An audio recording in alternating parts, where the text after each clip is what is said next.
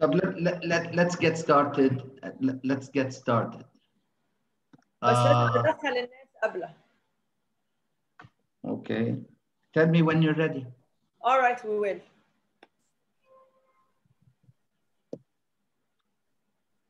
Dr. Walid, it's good to see you again. Walid, you're on mute.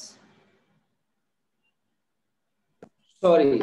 شكرا يا دكتور نجاد ونادية. It's a pleasure to be with you all today. شكرا جزيلا وبإذن الله يبقى ايفنت ناجح وموفق لنا كلنا. إن شاء الله. طبعا I haven't had the pleasure of meeting each and everyone. I just sent a quick greeting to Walid because I've known Walid for how long now? 20, 30 years? يعني You're that young. You're that young. بص I stopped counting. Okay, these are only numbers, my friend. But I'm proud that we go a long way. الحمد لله إن شاء الله دايما الحمد لله يا رب يا رب. طب Nadia, can we get started or Nadia?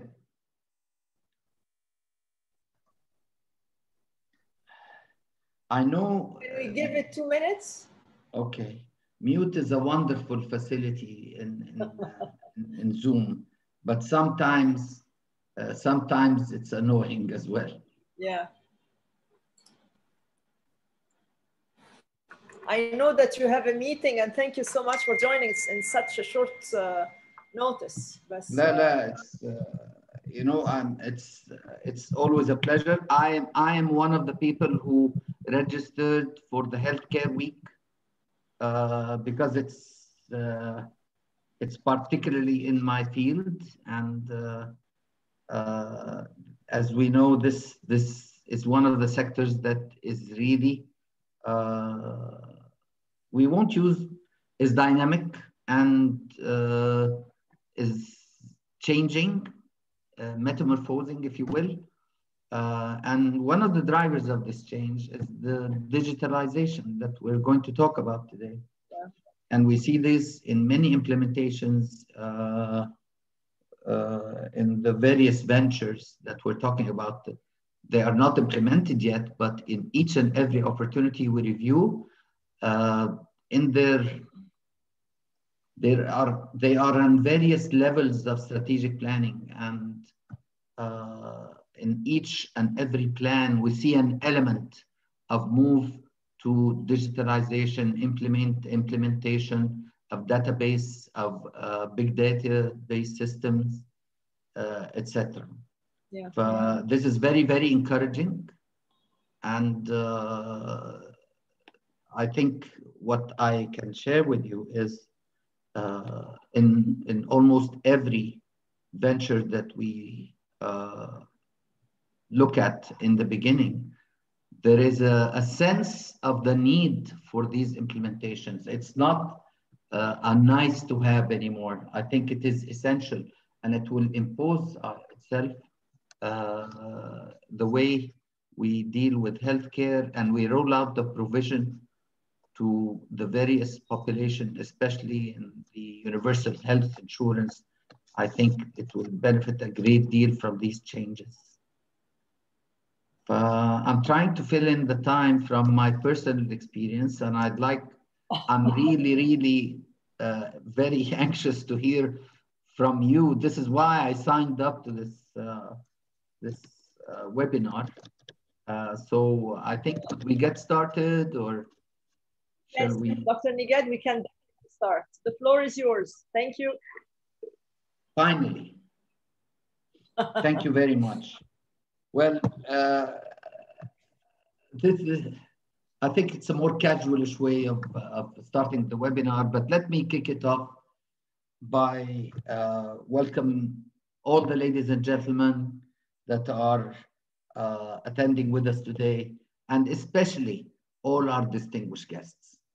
As I have said in the few moments preceding to starting the webinar, that I'm very anxious to learn from all of you, especially that we are focusing and we sort of have, I won't speak of mandates, but of definite strong desire to be a catalyst of change, if you will, in this direction. This is the second of webinar organized by the British Egyptian Businessmen's Association. This is a tradition because there are various sectors that we focused on, and we have sort of taken a decision that these sectors are very worthy of more than one event. So we will make it a tradition to hold this healthcare week on an annual basis.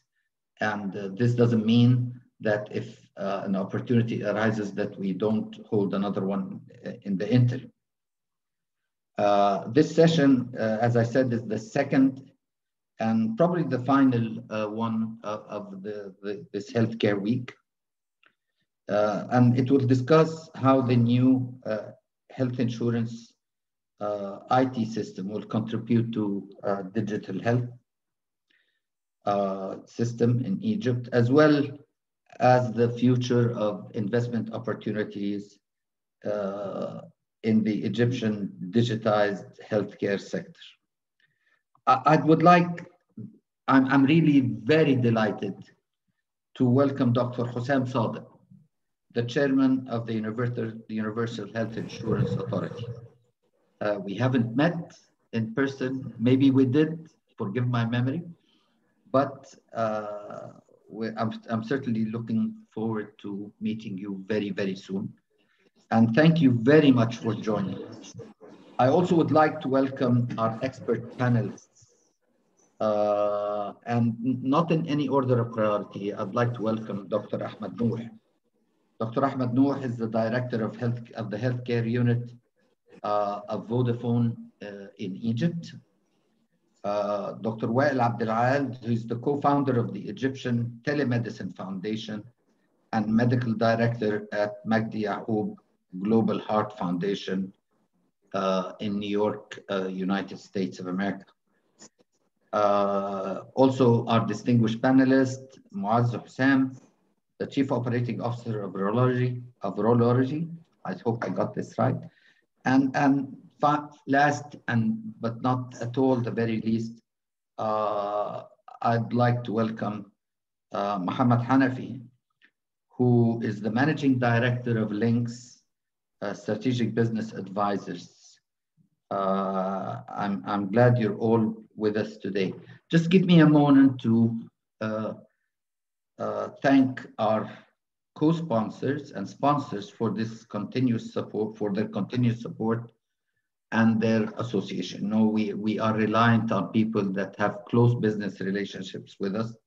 The platinum sponsor for this event is the HSBC Bank of Egypt.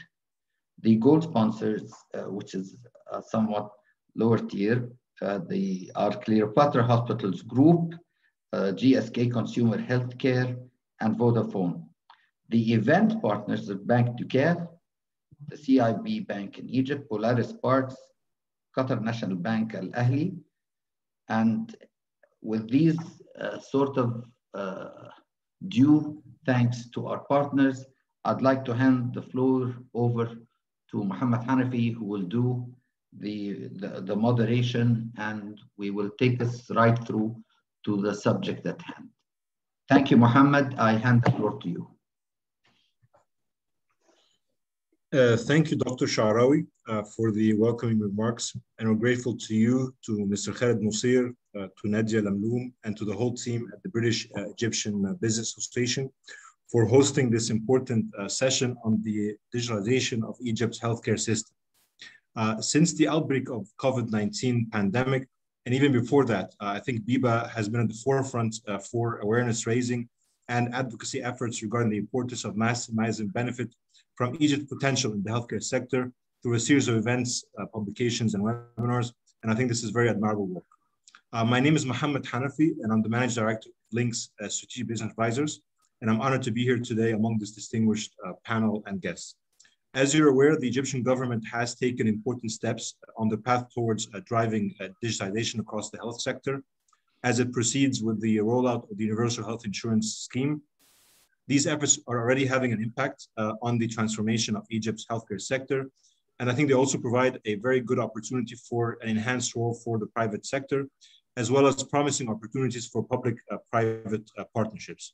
Now today, we're joined and we're honored to be joined by a very fine gentleman who is carrying on his shoulders the heavy burden of launching a very ambitious universal health insurance scheme across all of Egypt and within a 10-year period.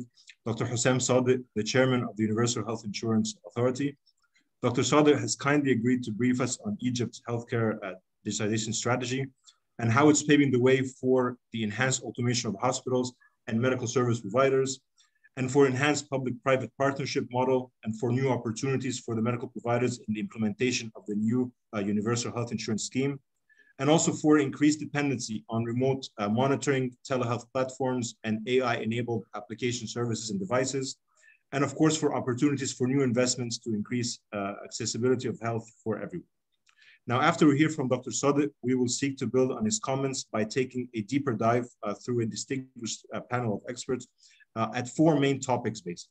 The first is how the new health insurance IT system, which the government, Vodafone, and Vodafone's partners are currently developing, how it's going to basically contribute to a digital health ecosystem in Egypt. And for this, we will be joined by Dr. Ahmed Nouh, who is the director of the digital healthcare unit at Vodafone Egypt. Second of all, we will hear from our panel on the immediate and projected impact of Egypt's healthcare digital transformation on medical service providers, and what Egypt could do better and more to create an enabling environment for the automation and digitalization of hospitals and other medical service providers. And on this, we're going to hear from Dr. Wael Abdel, who is the co-founder of the Egyptian Telemedicine Foundation and the medical director at the Magdi Yacoub Global Heart Foundation. Third, Dr. Walid, the managing director of Medmark Insurance Brokerage, is going to give us his perspective on the impact of Egypt's healthcare digitalization strategy on health insurance operations in the country. Fourth, we're going to get an interesting perspective on the current opportunities and challenges facing existing AI-enabled service providers in Egypt.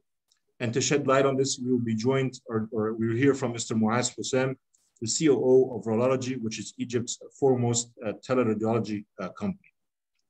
Now, after we hear from our speakers, we will open the floor for what I'm hoping is going to be a very interactive discussion with members of BIBA and our guests today. And for those of you who wish to direct questions to our speakers, please state your name, affiliation, and the question or comment on the Q&A box on the bottom of your screen.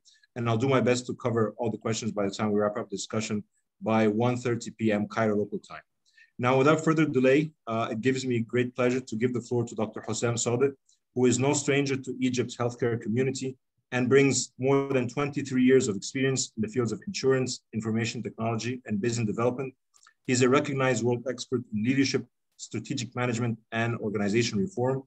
And he's one of the former leaders in the Allianz Insurance Group, and also held leadership positions at IT Works and Global Knowledge, which is formerly known as Synergy, which is one of the most influential companies worldwide in the field of training and technology. Dr. Sadr, the floor is yours, sir. Thank you very much, Mohammed. I'm actually honored and pleasure to be among this distinguished panel and respectable people. Thank you very much for inviting me for such an important event. Let me first give you a background about the strategy of the government related to healthcare system in Egypt until 2030, which is the presidential program that we are all following during the coming 10 years. First of all, I would like to make a small correction. I am the Chief Executive Officer of the Universal Health Insurance Authority. The chairman is Dr. Mohammed Maid, the Minister of Finance of the government. And I'm not coming from a medical background. I am actually an IT engineer, a software developer. I spent almost 17 years in the field of IT, and then another 12 years in the field of insurance with Allianz Group. The prototypes, or I can say the legacy that I found when I came to the UHIA, that everyone was expecting that I'm coming from a medical background. So this was the first time in the history of the government to appoint an IT engineer, an insurance expert to manage and lead the health insurance system in Egypt. It was actually a new, I see opinion that the government now is looking into the health insurance business the same way that the insurance industry in the world looking at it. Definitely the recommendation came from Dr. Mohammed Maid, who is already an insurance background guy. He's an expert in actuaries. So I just wanted to give this background about why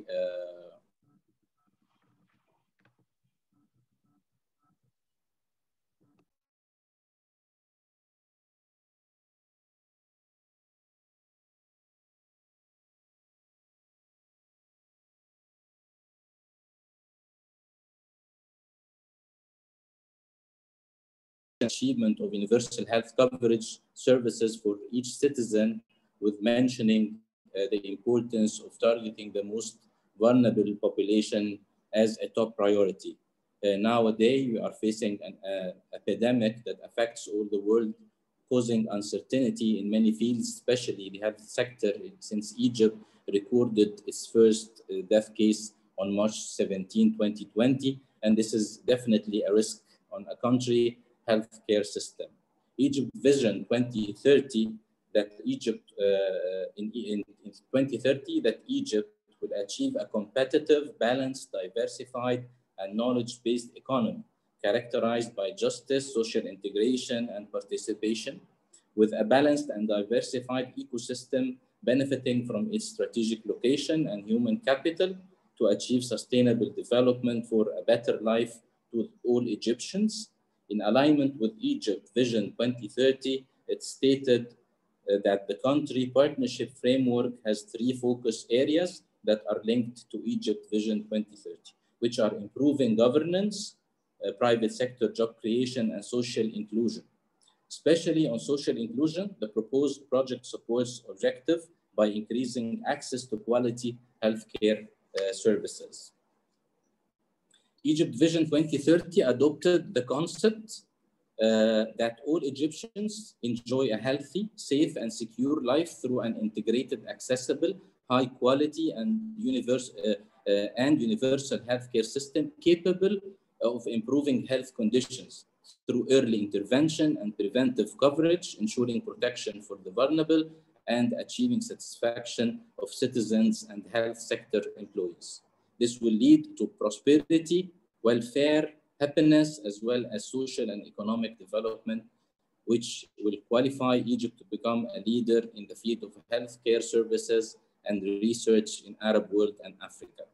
Accordingly, the development of an integrated strategic plan for the digital transformation of the universal health insurance system in Egypt that help achieve Egypt Vision 2030 and the Sustainable Development Goals.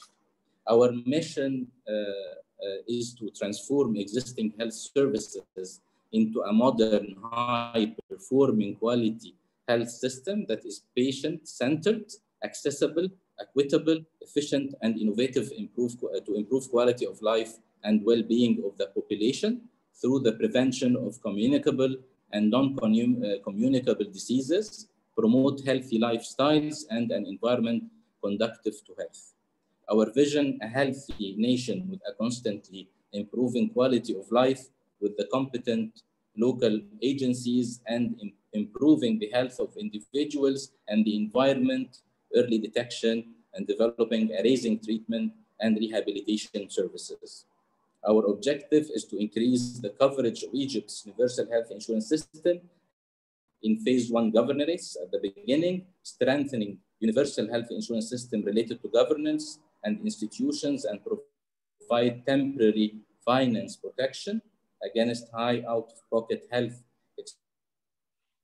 expenditures for vulnerable populations outside phase 1 of the governance. Thank you very much. This was an introduction of what is our strategy for the healthcare system in Egypt. I would like to add over this that definitely the digital transformation and the era of the internet, the technology nowadays available at hand, it's now cheaper than it was 20 years ago and 30 years ago. So we have to capitalize on this. Currently, this is the biggest health insurance policy in the world. We have one benefit package covering 100 million citizens under one umbrella. The financial sustainability here is a big issue that we need, how we will be able to sustain such system through, I can say, an economy that, a worldwide economy that is slowing down currently due to pandemic and the development that the Egyptian government is working on during the coming 10 years, changing the culture and changing actually the culture of the healthcare system in Egypt and the providers who are providing healthcare that is somehow, I can say, not properly regulated and not properly monitored. The challenges of the misuse of the service, how we can manage the fraud in the future through a very big country like Egypt and the very high level of insured population. In this case, I can say that without having a solid digital platform that can help all the partners that are working in such system, and this system should be, like I said in my introduction, a patient-centered system that is looking to the citizen from his or her point of view, not from the system point of view. How we are going to be able to communicate and integrate together, how we are going to be able to get benefit from the data that we are collecting when we are curing people or giving a service or collecting a premium. All these pillars are very important, and to achieve all these objectives, I believe, without having a solid and integrated digital systems, not only for healthcare, but for financial management, for patient management, for beneficiary management, for collection management, financial system, risk management systems, fraud detection systems. All these should be integrated together, and we should have a solid and system that can help this system to continue and to be sustained and to continue giving the same level of services that the Egyptians are looking for in the future. Thank you very much, Mohammed, for giving me this opportunity, and I'm very open to any kind of questions that my colleagues here or our participants want to ask. Thank you very much. Thank you very much, Dr. Hossam, for your very interesting remarks. And I believe I speak on behalf of many of us here in thanking you for your service to the country, and also for carrying the burden of planning and implementing this very ambitious project, which is undoubtedly going to affect, I think, the lives of every single Egyptian. I think your message was very clear that the train for Egypt's healthcare digitalization process is moving forward, and that the time is right for the private sector to maximize benefit from the realm of new technologies, and also from the seriousness of partners within the government to make real change in Egypt's healthcare and health insurance sector. Once again, if you have questions or comments for Dr. Hossam, please state them in the Q&A box, and I'll direct them to him in the course of discussion after we hear from our panelists. Now, I'd like to turn to our panel, and our first speaker today is Dr. Ahmed Nouh, who is the Director of Digital Healthcare at Vodafone Egypt. Dr. Nouh is one of the top digital healthcare and insurance leaders in Egypt and the Middle East, with over 26 years of experience in the healthcare sector, including in startup greenfields in local and multinational organizations. There, he has held positions of Managing Director for Al Ahli Medical Company and the Country Manager for Mednet and Munich Re in Egypt.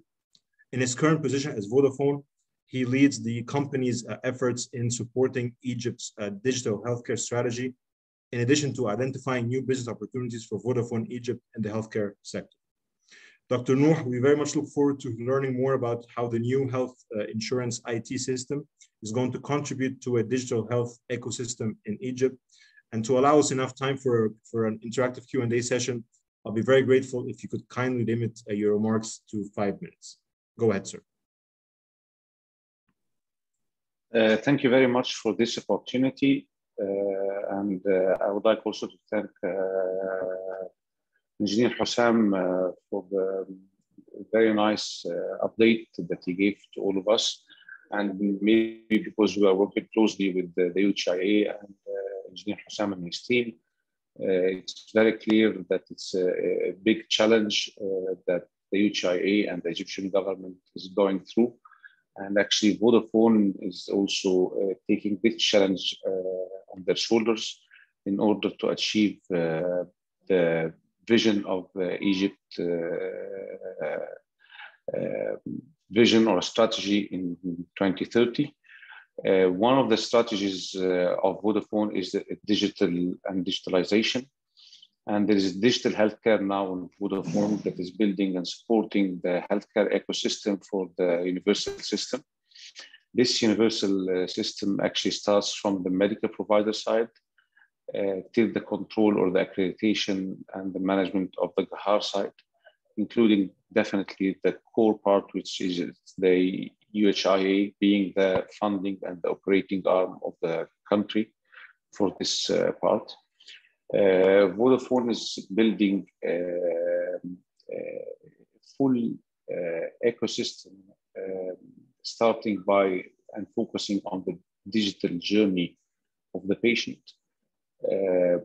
how to render a service, how to build an electronic medical record for a patient, and how this can be supporting the government in all the, I would say, the underwriting or the actuarial calculation for the most important part in the insurance related part, which is the sustainability, and how you can control and manage your data lakes and your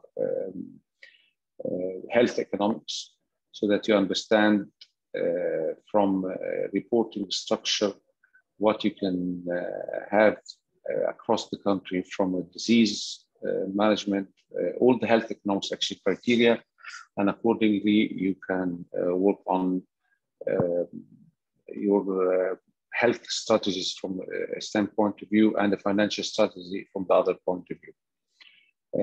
This is not only limited to a patient journey, but actually it's also related to the treating physician and the medical provider journey, because they are one of the major stakeholders in contributing to the vision of Vodafone and definitely the Egyptian government of 2030.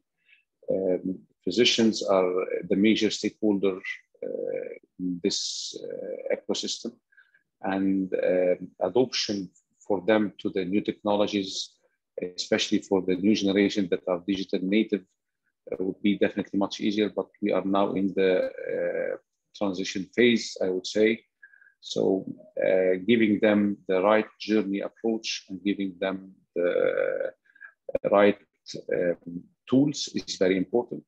In the meantime, Egypt and the UHIA and the General Healthcare Authority are standardizing the codes used in Egypt in terms of the medical terminologies like the ICDs, the ICHI coding system, for example, by the WHO.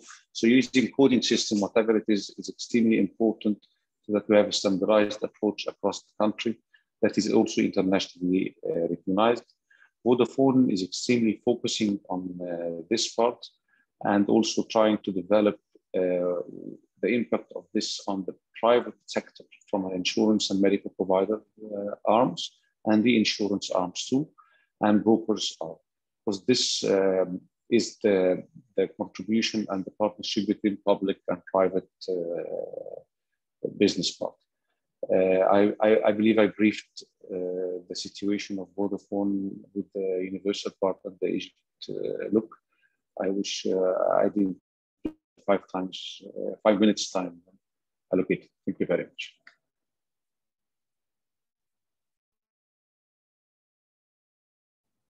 Thank you very much, Dr. Ahmed Nouh, for your remarks and for sticking to the time. And as always, Vodafone continues to play or take a leading role in supporting Egypt's digital transformation and sustainable development priorities. Our next speaker is Dr. Wael Abdel, the co-founder of the Egyptian Telemedicine Foundation and the medical director at the Magdi Global Heart Foundation. Dr. Abdel is one of Egypt's well-known experts in the field of pediatric cardiology. He's a founding member and was the medical director of the Aswan Heart Center at the Magdi Foundation from 2009 to 2019. And as of August 2019, he moved to the United States to serve as the medical director of the Magdi Global Heart Foundation. He graduated from Cairo University's Medical School of Medicine, Cairo University School of Medicine, and later participated in international fellowships at Boston Children's Hospital at Harvard University, the Cleveland Clinic, and also at the Harefield Hospital, UK. Dr. Abdel's involvement in charity healthcare programs also exposed him to the deficiencies in healthcare provision, particularly in remote and underserved communities. His work also led him to involvement in telehealth. And in 2016, he co-founded and became president of the Egyptian Telemedicine Foundation, which is now spearheading many successful telemedicine outreach programs across Egypt and Africa. Dr. Abdel, the floor is yours for 5 minutes to share your thoughts on the impact of Egypt's healthcare digital transformation on medical service providers and how Egypt can create an enhanced enabling environment for the automation and digitalization of medical service providers. Go ahead, sir. Thank you very much, and an esteemed panel. And it's good to put faces and sounds to email and names. So a privilege to be here with you. And I'll first start by congratulating the Egyptian government, whichever entity, for 2 smart decisions. One, which really impacting around the world. I can tell you from the US, which is the Hep C program, eradicating hepatitis C in Egypt, which was a very, very beautiful and well scripted and processed program, and it's resonating around the world. The second is taking this challenge of universal healthcare, because every patient has the right to get good healthcare. They are big challenges, but they are the future. My second comment is that COVID showed us the strategic importance of healthcare. Even big countries with deep pockets got caught with their pants down.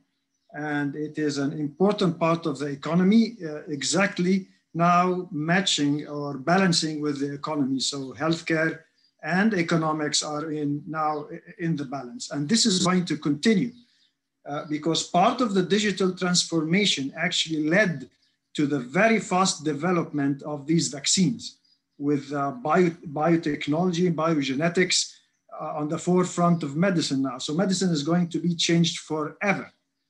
With the CRISPR coming in and gene editing, now it's a reality. We see these new vaccines with gene editing very fast moving. And this is part of digital. This is part of AI. This is part of simulation. This is part of all of that. I got to see how simulation works in the US. I live in New York, in Manhattan, and I volunteered with Governor Cuomo and the health community there, and I learned a lot from that.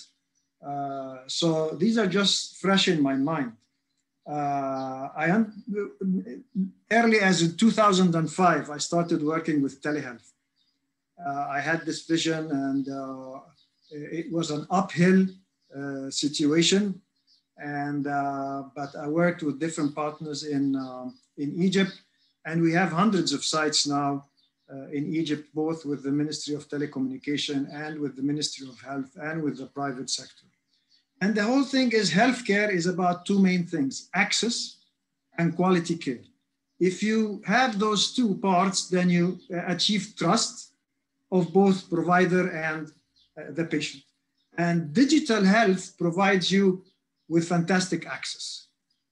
Quality, this is something else, and I'm not going to go into that. But the digital part of healthcare is extremely important, as I've said, in the COVID era. And the COVID really pushed everyone to telemedicine and at least around the world. So one part that really, and as we have been discussing, telemedicine, digital health is about informational health, the back end, the EMR, electronic medical records, and all of that. It's about providing actually healthcare through telemedicine and new wearable devices and all of that. For instance, diabetes, مرض السكر. Now, most people in the US are wearing a wearable that gives you real-time 24-hour situation of your blood, how high is your blood sugar and all of that. And people are going by the apps and they're eating this and get alerts. And this is very important. So wearables are into it very much, and patents and all of this is important. We will have a talk about radiology after that. Teleradiology is high up in the screen from the time of Nighthawks, like 20 years ago. So it's a very successful project. One important experience we had during our journey, and is still an Achilles heel of telehealth in general and healthcare, is the quality of internet service in Egypt. This has been appalling, at the least for the past 20 years, and it has been stopping us continuing and progressing. And if there's no solution for this, whatever think tanks we have, whatever programs we have, this is an extremely limiting factor. We have a whole ministry called Ministry of Telecommunication, 3 big giants in the telecom industry. Please give us the roadway, give us the pathways, give us the internet that can actually carry healthcare and digital healthcare. Without that, we are in trouble, whatever we want to do. This needs to be fixed. I'm sorry, I'm being very frank about that. The potential is extreme, is fantastic, and I think the government is doing a fantastic job probing all these new frontiers. And there will be mistakes, there will be drawbacks, but at least they're moving in the right direction. And I think I don't know if I exceeded my 5 minutes, but if anybody has any questions, we have an experience of more than 20 years on the ground about setting up with our own softwares, patented in Egypt at the Smart Village, and connecting Egypt, villages, remote areas, cross-border telemedicine in the Nile Basin and beyond. And we can tell you a lot about our journey. And one other thing, other than the internet, is the pace of movement. We need to move fast. The world is moving very fast. And this CRISPR and genetics and all these new things are extremely moving very fast. And we need to catch up much faster. So we're willing to help whichever way, and I hope I didn't take much more of your time, and I'm willing to take any more questions. Thank you, Dr. Mohammed, and thank you very much for inviting me to this enlightening and congratulations on all the frontier meetings for the Egyptian government and universal healthcare. Thank you, Dr. Abdel, for your very clear and concise remarks.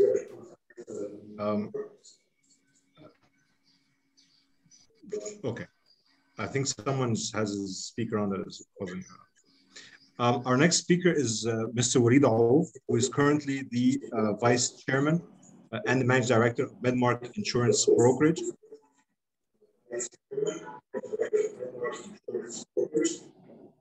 Dr. Walid, can you put your microphone on mute for 1 second, because I think there's a maybe it's not Dr. Walid. Yes. Yes, sorry. I can hear you. Great. Dr. Walid, Mr. Walid is currently the Vice Chairman and Managing Director of Medmark Insurance Brokerage, and also the board member at Miss Service Administration Consultancy Company. And he's also the Chairman of the International Company for Telemedicine Services and a member of the Federation of Mediterranean Insurance Brokers Association.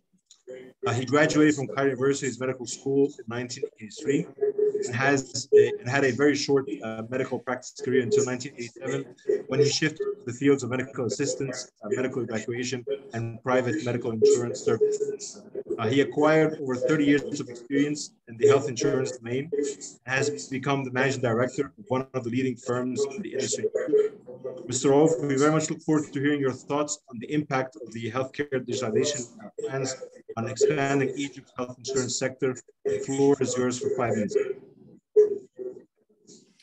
Thank you very much, Mohammed Bey, and thanks to actually the British Egyptian Business Association for arranging this important event.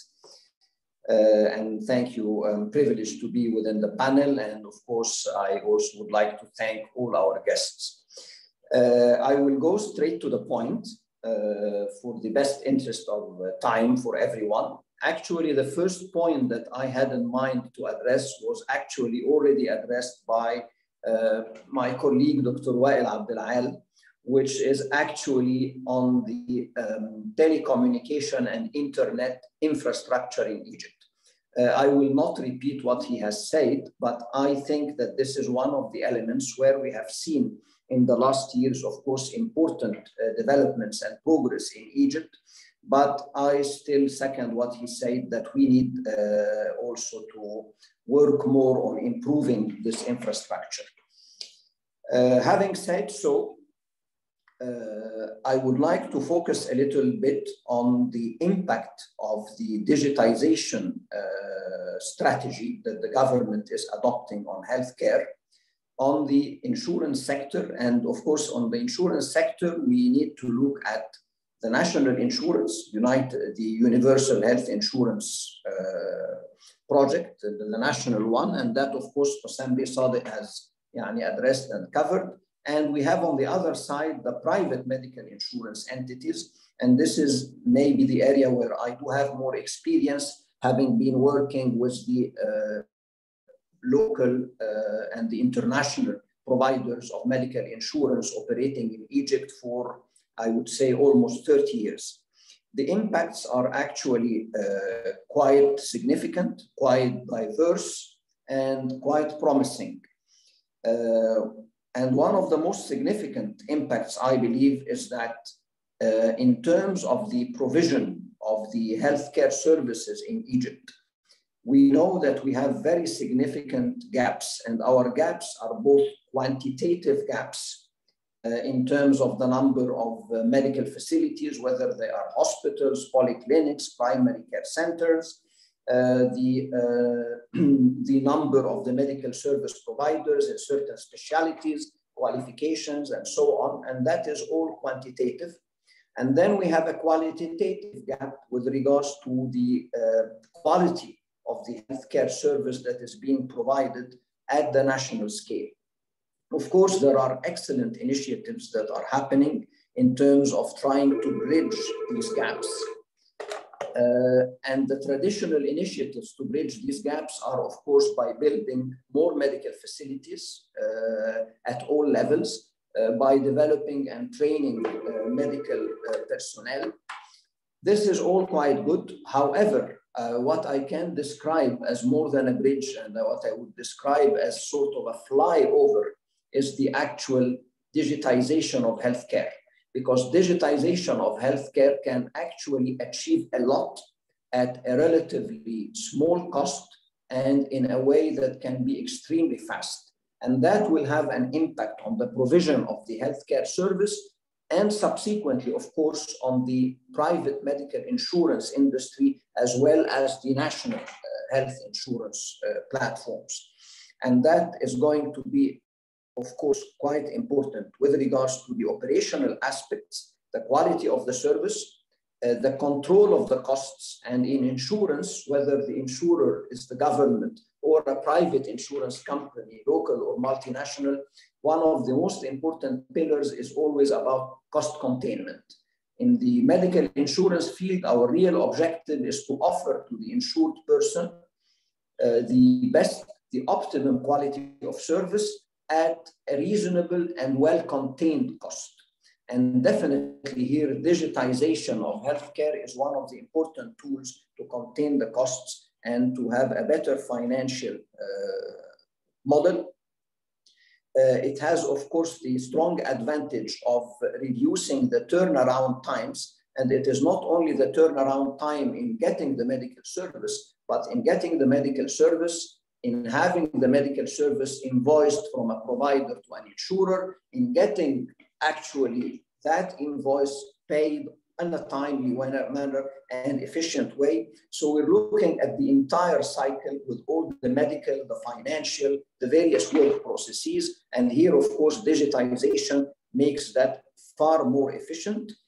And naturally, with digitization in any kind of process would usually come in parallel the governance, the institutional governance of the operation in the healthcare sector. And this is one of the areas that I think we need to take more steps in Egypt in terms of implementing corporate governance in the healthcare sector in general, whether the medical service providers, whether the third-party administrators, or the private or national health insurance. And of course, I know all parties are already aware of that.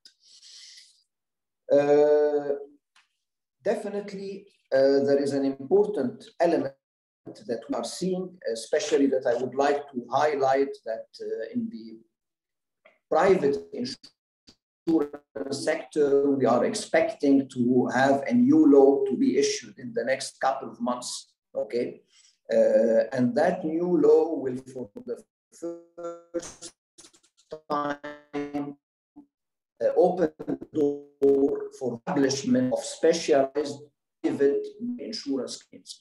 These are going to be insurance that only specialize in insurance.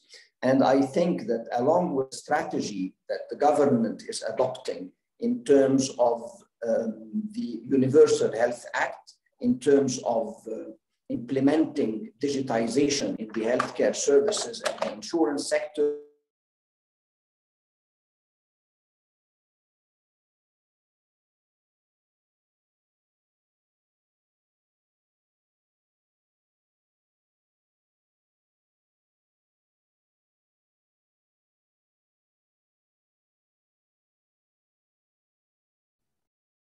I think we've lost Dr. Walid.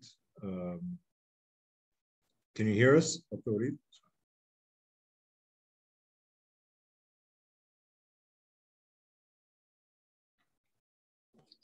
Very sorry. I am back with you. What? Take your time. Take your time.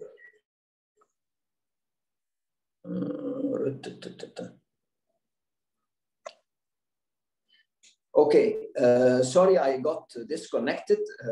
Again, it's a Wi-Fi infrastructure issue. I apologize for that. But the last point I was trying to say that you may have not heard was about the fact that the new private insurance law, okay, is going to open the door for the establishment of specialized medical insurance entities. And I think that these entities will contribute significantly actually in supporting the various medical insurance activities in Egypt at all scales. I don't want to take more time. I thank you all very much, and I hope to have covered the points as briefly as I could. Thank you very much, Ahmed. Thank you, sir, for your very interesting, precise comments. I think we all agree with you on the importance of the expanded joint work private sector to develop Egypt's insurance market. As you're aware, of course, Egypt has a large population in the region. It remains a very promising market for us. Most recently, the public and private health insurance companies have shown strong growth driven by the public expenditure on capital projects and increasing private sector activity. However, the insurance sector's impact, I think, on ordinary Egyptians has been very limited, with a very small percentage of the population or corporate sector covered. So I think, therefore, Egypt's low insurance penetration rates highlight the considerable potential for further expansion. taken into consideration that the scope for growth for the health insurance market is really endless here in Egypt. Last but not least, in terms of our panel speakers, I'm pleased to give the floor to Mr. Moaaz Hossam, who is the Chief Operating Officer of Rology, which is a very promising Egypt-based on-demand teleradiology platform that helps medical providers in solving the recurring dilemma of high latency of reporting time by matching their cases with the optimum radiologist and in a remote fashion. Rology was founded in 2017 and gained the credibility of its partners in government and the private sectors, and currently supports over 110 hospitals and medical institutions across Egypt, Kenya, Saudi Arabia, Iraq, and I believe the Democratic Republic of Congo. Moaaz is originally a computer programmer, and he previously served as the co-founder of Okani and former business developer of Cleopatra Imports. He's a graduate of the Business Administration and Management School of Alexandria University, and now the co-founder of Rology. He's going to share with us today his very practical and on-the-ground experience of the current opportunities and challenges facing existing AI-enabled service providers in Egypt. Moaaz, the floor is yours for 5 minutes. Thank you, Mr. Mohammed, for the wonderful introduction. Thank you, of course, Dr. Hossam and all the panelists and the British Egyptian Business Association for this wonderful webinar. So if it's okay with you, Mr. Mohammed, I am going to start with the challenges, and I'm going to end on an optimistic note with opportunities. So when it comes to AI in healthcare, we have 3 main challenges here in Egypt. The first challenge would be the awareness and the trust of the healthcare ecosystem. Doctors and nurses in general are historically not early adopters of technology for good reasons, of course, and it takes a long time to gain their trust in new technology and get them to use technology. I think until very recently, it was still a challenge to get doctors to write a comprehensive medical records in an electronic fashion. So switching them off to AI solutions will definitely be a challenge, and it takes a lot of time for training and getting the trust. The second problem is the problem of data, and this is not a problem that Egypt is facing alone. This is one of the problems facing the AI industry everywhere, and it's data. And in Egypt, we are a nation of more than 100 million people now. So definitely there is no shortage of data, but the problem is data is fragmented and siloed in so many different places that extracting and unlocking value from it becomes a real challenge. But hopefully, as we are digitalizing our healthcare and ecosystem, as more hospitals are relying more and more on hospital information system, and we will have a much easier way of collecting all of this data and regulating access to it in a safe and effective way. The last problem, which is a big problem actually, is there is no currently a legal framework that governs how AI in healthcare should be licensed, should be limited, and should be distributed in Egypt.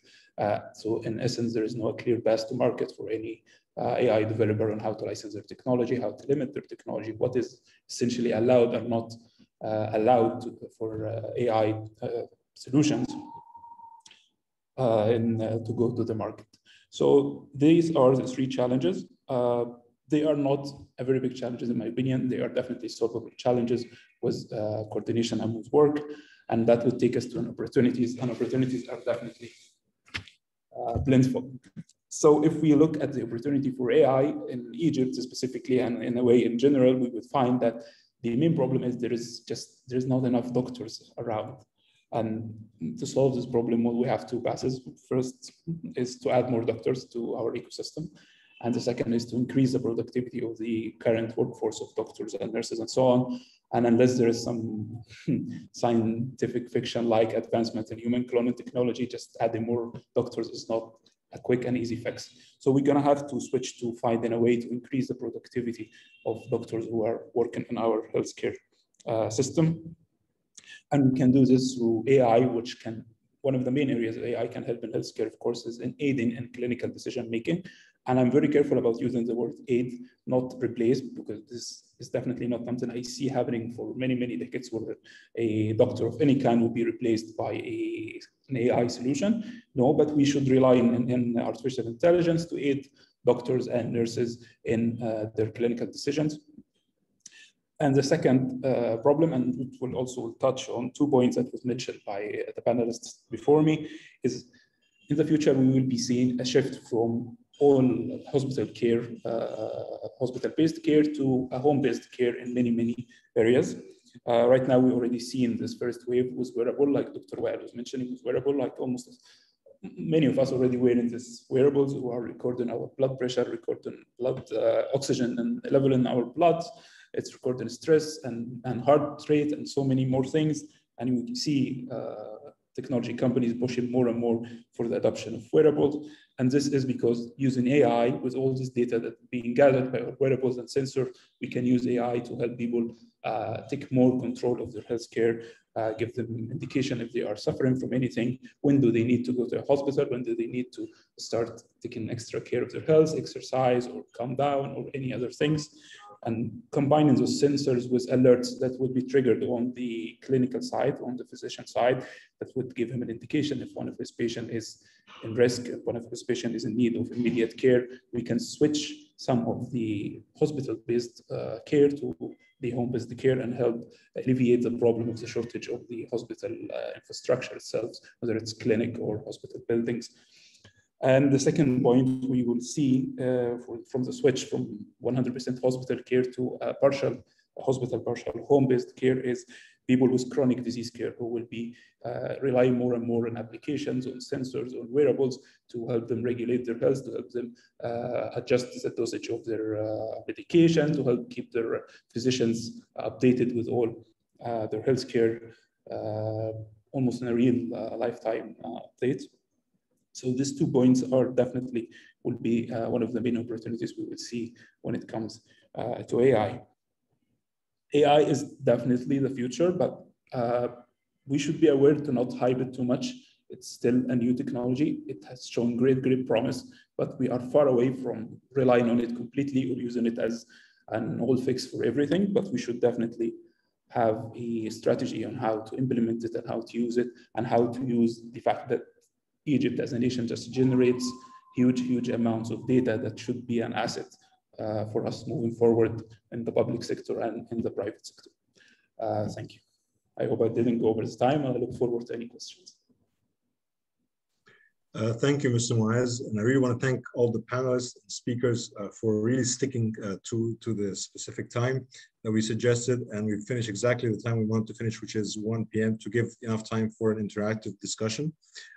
I see a number of questions in the Q&A box, and I encourage everyone please to state your affiliation name and also the question and exactly who you want to direct it to as well.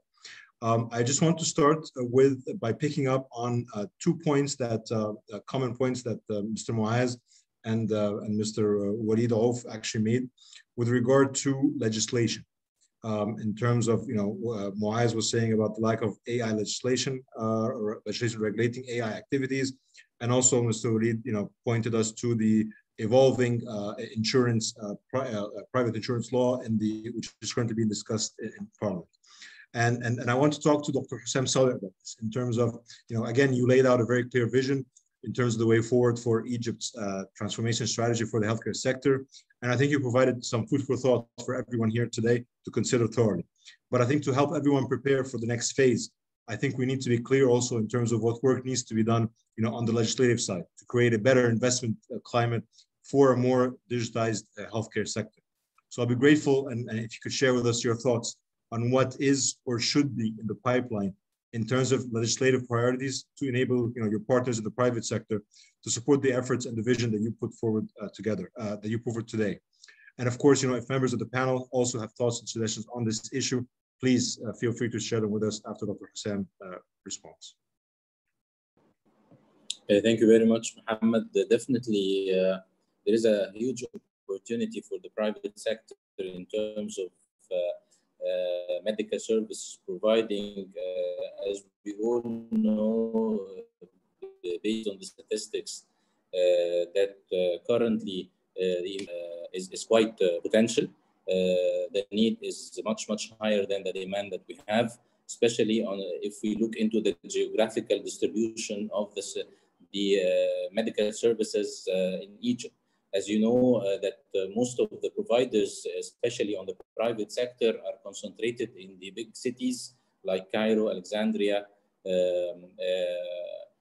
and most of the country is lack of lots of medical services, especially on the Upper Egypt and on the Sinai level and some of the Delta areas. They don't have, they are not covered with even essential medical services that they need.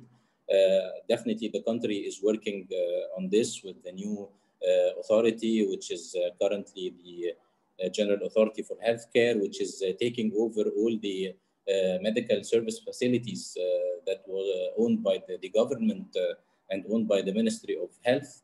And they are currently rebuilding and renovating them or building new premises all over Egypt. However, they cannot do it alone. A lot of opportunities available to either partner with them or to give the private sector the opportunity to expand and see exactly what kind of services that we need all over Egypt, not only in Cairo and Alexandria.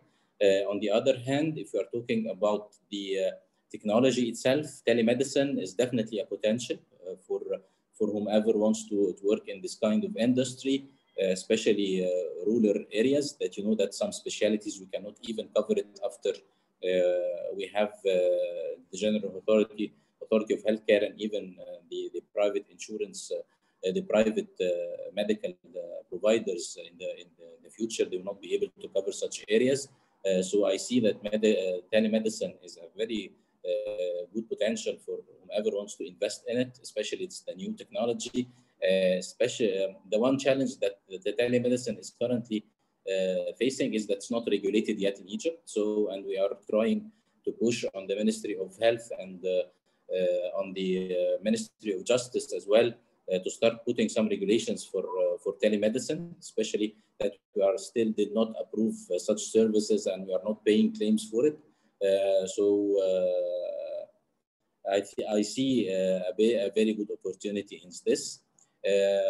For insurance companies as well and third-party administrators who are servicing and contracting medical providers, they definitely have opportunities with the Universal Health Insurance Authority, because on the claims processing level and on the financial management processing level, definitely will not be able to have the capacity to manage claims for 120 million Egyptians in 10 years from now. So definitely they can tie up, they can partner with the Health Insurance Authority to have their own role in the future. For insurance organizations as well, in the future they definitely can provide supplementary coverage for the citizens that were not covered in the past, as well as segments that most of the insurance sector did not tackle or even put it in their radar of in terms of opportunities. Now all Egyptians will be insured, so the awareness towards the health insurance itself will increase in the future, which will create new opportunities for insurance organizations. Last but not least, for technology in healthcare, this is actually the name of the game in the future for us as a financial institute, taking care of the financial sustainability of the system. Like I said at the beginning, without having technology involved from end-to-end experience of the patient, from the check-in to check-out, for me to be able to track and to avoid fraud and to avoid misuse and to avoid all these things will be a very big hassle in the future. So for us, it's crucial and a very good opportunity for technology people and technology and providers to start working on the potential, because in the future we are not going to contract with any medical provider who does not have an automated system, an end-to-end automated system that at the end who provide an invoice that I can track it without an interference of people.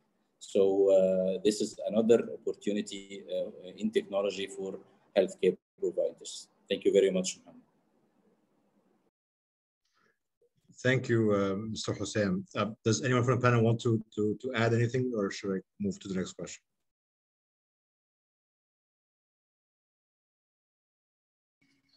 Can I add something, Dr. Ahmed? Yeah, I just want to add my voice to the. I'm not sure, is my connection good, or can you hear me? Go ahead, please. Yeah, I think that regulation is very important, not only in the digital part, but for instance, one simple thing is that a patient can go directly to a pharmacist and gets prescribed a medication. So regulation has to be all around, not only on the digital front, but this is also part of the very important part of the healthcare regulation that and I think we're moving towards that, listening to Mr. Hossam or Dr. Hossam in the business part. So I think it needs to be an all-round regulation so that we can, all parties can benefit.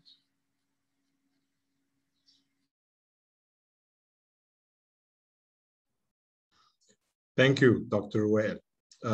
Let me go to another question. And this question is posed by Omnia Rafat, who is a digital marketing specialist in Daileni Tech, AI for medical imaging solutions.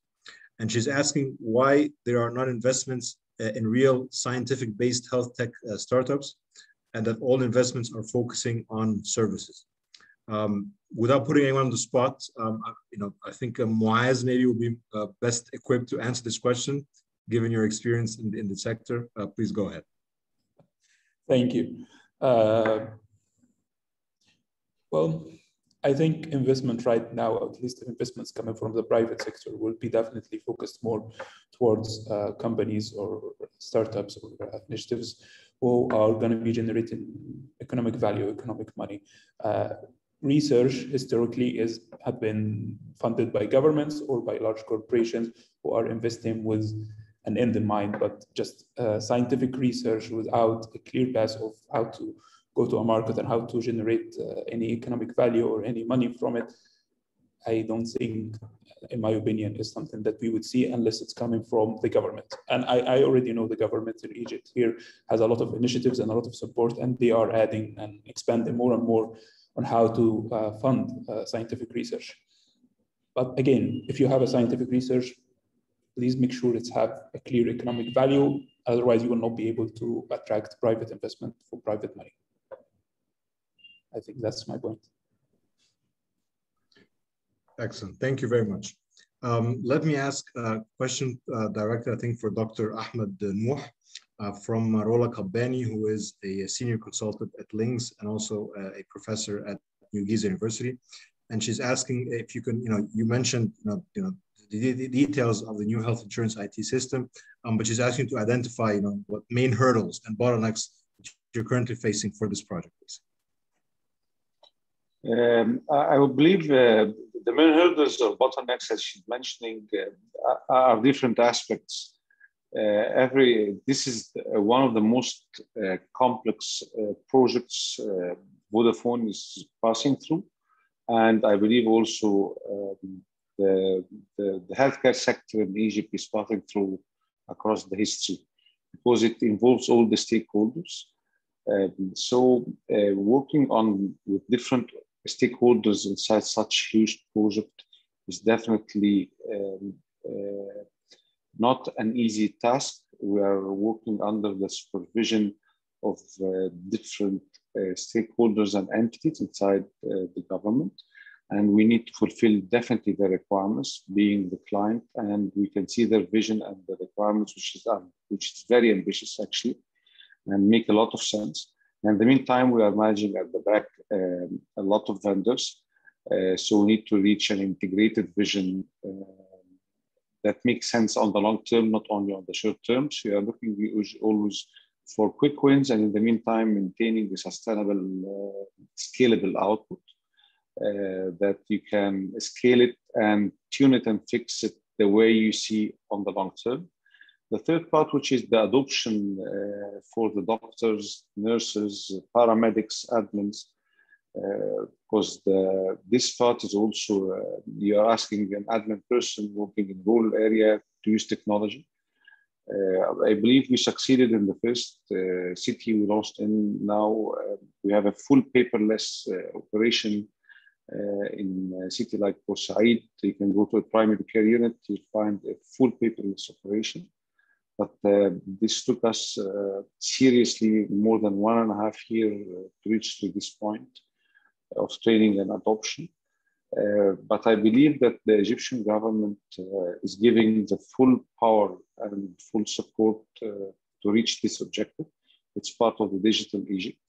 And Vodafone is sparing no effort to achieve this by all directions and all means.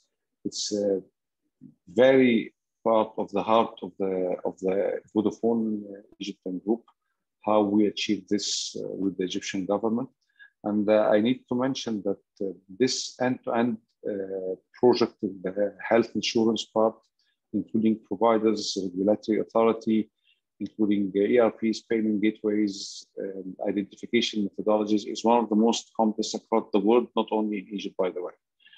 We checked differently across the world systems that is connecting the Egyptian population or the population itself on one platform. This is one of the unique parts across the world. And it's a very good initiative by the Egyptian. Thank you. Thank you, Dr. Ahmed. If you allow me, I'll give you a follow-up question posed by Riham al-Dusui, who did not identify her affiliation, but she's asking two questions. If you can take the first one, which is, what is the minimum requirement for internet speed to support telehealth? And then she has a second question, which is, how will the universal health insurance system cater to the various private sector profit rates?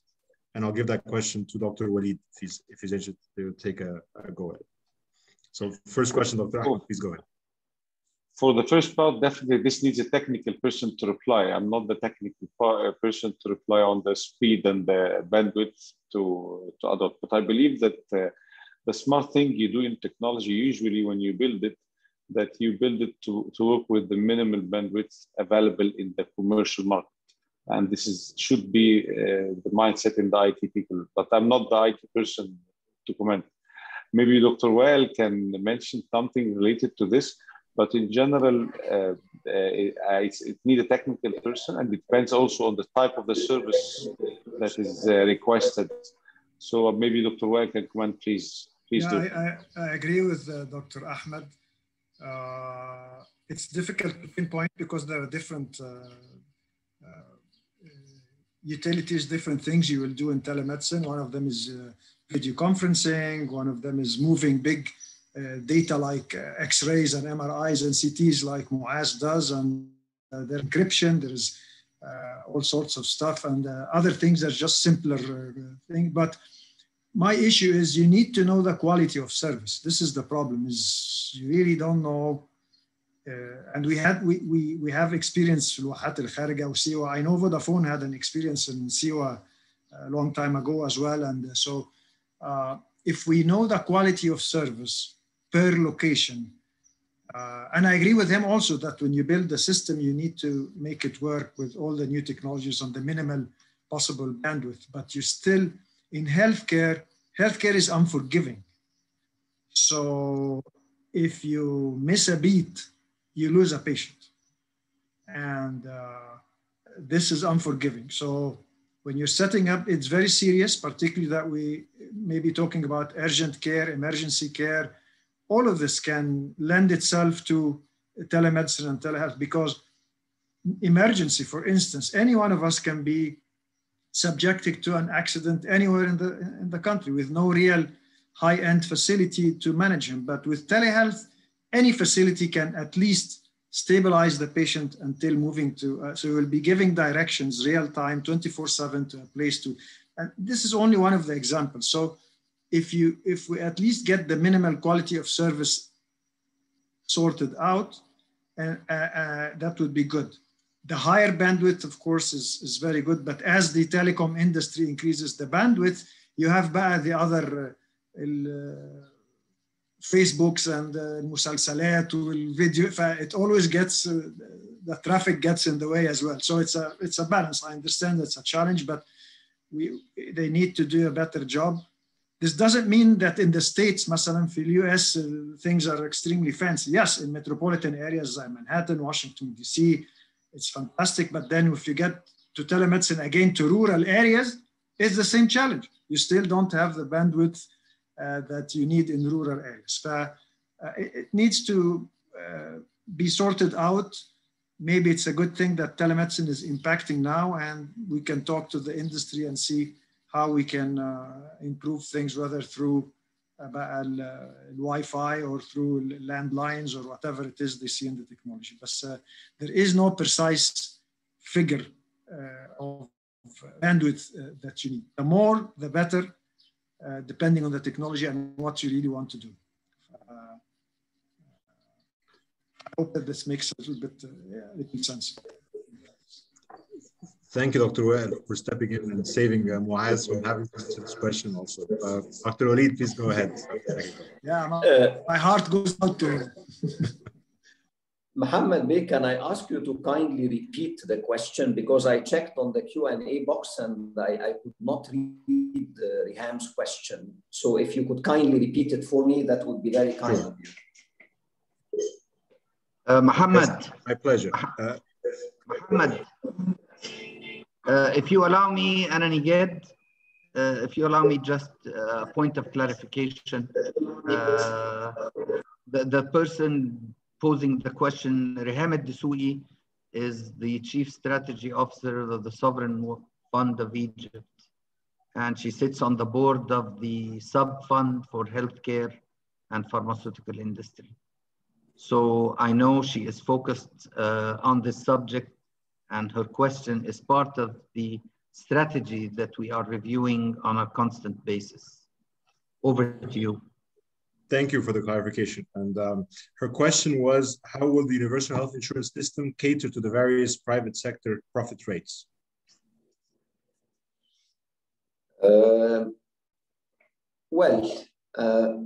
I think, and maybe here, of course, we would like to get, I think, an input from Hossam Bey Sadeh. But so if I were to speak on the private sector, I think the impact actually is clear and direct when it comes to the private medical service providers. Here, it's quite obvious, it's quite clear.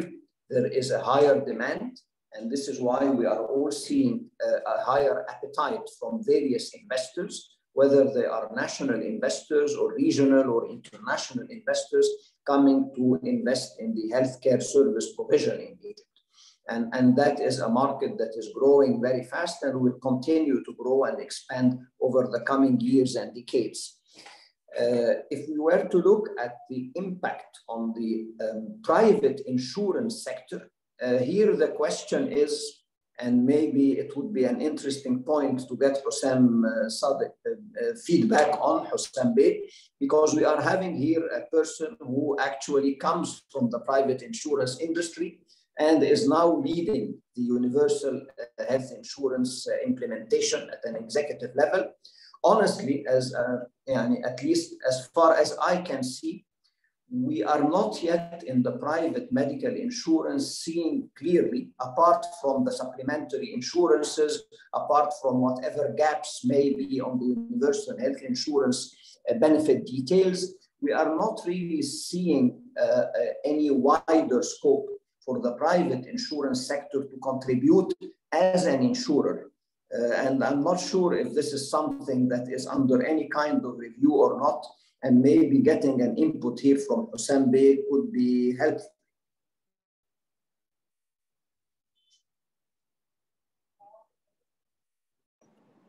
Sure, thank you, Dr. Walid, for the question.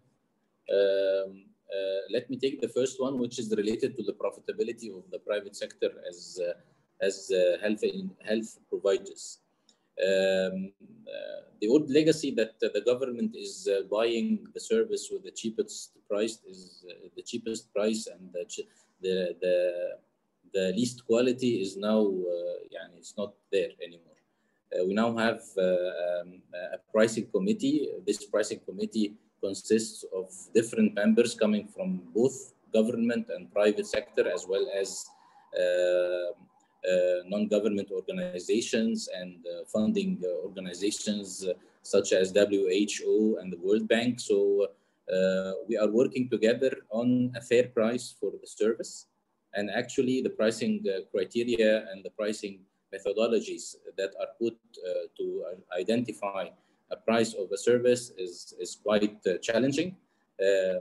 As we all know, this is a legacy in the market, even in the private sector, that is like a rule of thumb concerning the pricing of any medical service that you are getting, especially on the tertiary level.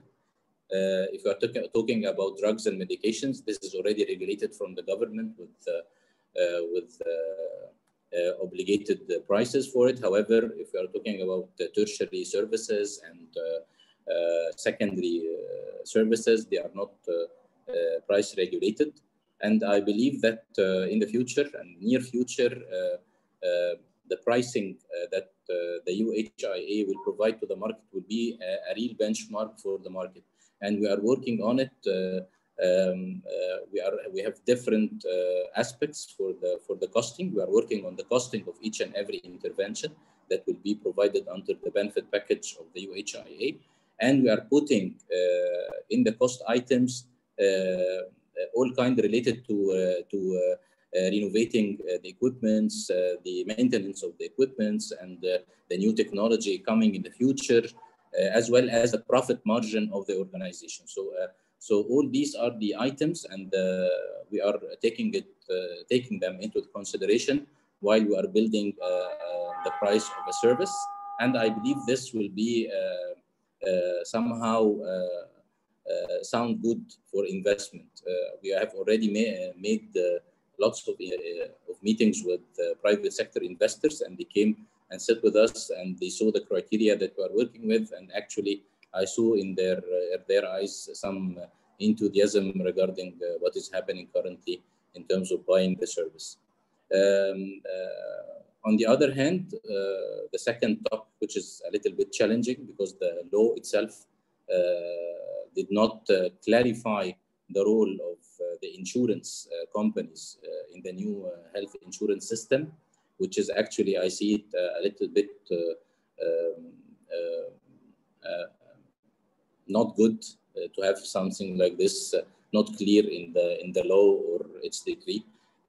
We are working actually together with the private insurance companies and even the public insurance companies, as well as the FRA and all the members of them, to start constructing a clear role of the medical insurance providers in Egypt. As you already know, Dr. Walid, the medical insurance itself in Egypt is not regulated. They actually forgot it. If you know that there is already some new rules from FRA for medical insurance just recently in the last, I think, year. However, for the last 30 years, there were no regulations for medical insurance. This was quite a challenge. There are rules for life insurance, and there are rules for property and casualty insurance. But somehow they forgot the medical insurance rules in the past. And this is actually, I see, one of why the role of the medical insurance companies was somehow not clear in the law, because they were actually working with other authorities and the government and looking into the laws available in every government entity in the market. If you look as well, we have something called HMO, which doesn't have any kind of regulations in the market. We have something called TPAs, which also have no regulations in the market. So I believe we have to work together to start building first regulations for such industries, and then afterwards start putting a framework, a clear framework, and of how we can somehow synergize with insurance bodies to support the new HIA system in the future from an insurance perspective, not from a management and administration of network perspective. And this is as you already know, Dr. Walid, very important for an insurance body. Thank you very much.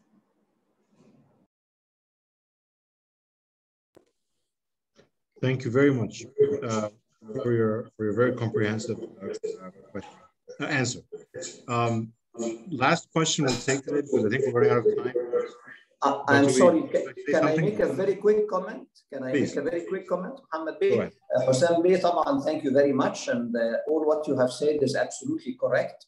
Maybe an update for our audience, because actually I'm privileged to be on the advisory board of the Financial Regulatory Authority for the insurance sector. And actually, as طبعا I know Hossam Bey, you would know, but maybe some of the audience members do not know, we are expecting the issuance of the new unified insurance law, hopefully in a couple of months. And under that new law, actually all the sectors operating in the medical insurance area, whether they are TPAs or the existing HMOs or others, are going to be perfectly and fully regulated.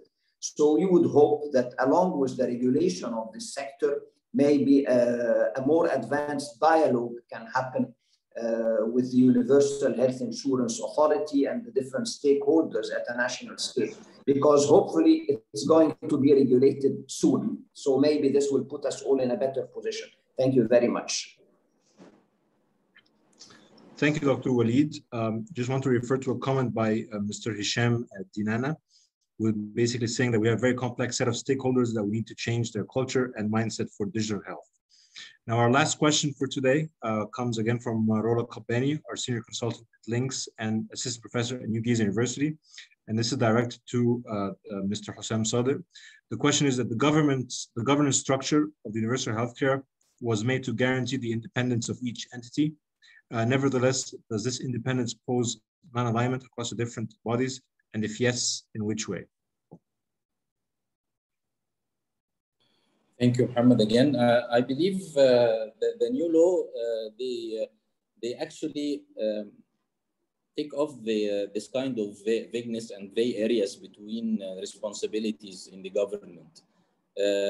Actually separating the three bodies in three separate entities, and I do not consider the General Authority for Healthcare as a regulation body, because it's at the end the main arm of service providing. However, taking out the accreditation body and the financial and the insurance body out of the system and be independent, this was actually very important. Concerning the alignment, we definitely have all the alliance. We have a small committee that is already led by Dr. Ahmed al-Subki, the health prime minister, the health minister deputy, and this committee is actually aligning all kinds of initiatives that we are taking or actions that are need to be done either on the digital side or on the operational side. And this committee is its responsibility, and it's actually will continue until 2030 and until we finish the project.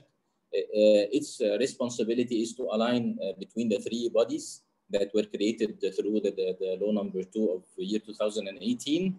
However, for the other bodies and service providers in the market, definitely they will be somehow contacting and dealing with either UHIA or GAHAR, which is the accreditation body. And for both of us, we have actually a joint committee as well. And we meet, I can say, on weekly basis to align together regarding whomever as a service provider wants to join the network providing services to Egyptians. We work together on actually initiatives to make awareness for service providers in the market and answer most of the questions raised here during the meeting.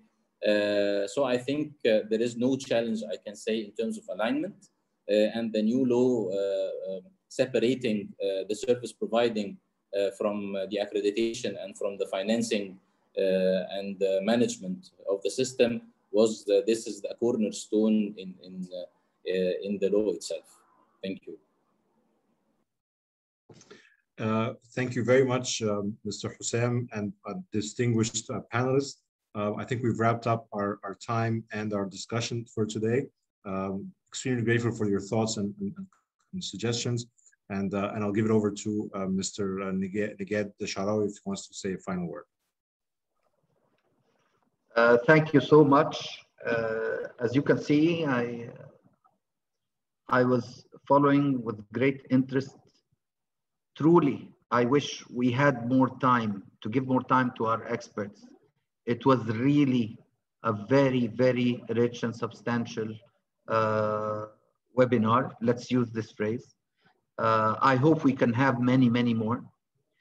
If I can just say 2 comments to all our panelists and all our attendees, who I thank because the questions we received, I was following some of the questions that were posed, and this is the reflection of the interest in the subject matter and in the substance of our distinguished speakers.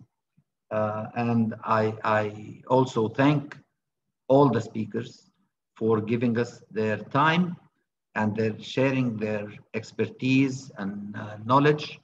And I hope that we all together will get together hopefully soon, maybe in a year's time, where we can discuss the rollout and actual implementation and the success of the impact of digitalization in the ecosystem for healthcare, especially for the universal healthcare system of Egypt. Thank you so much for your time, and we're glad to have you with us, and we look forward to seeing you all very soon.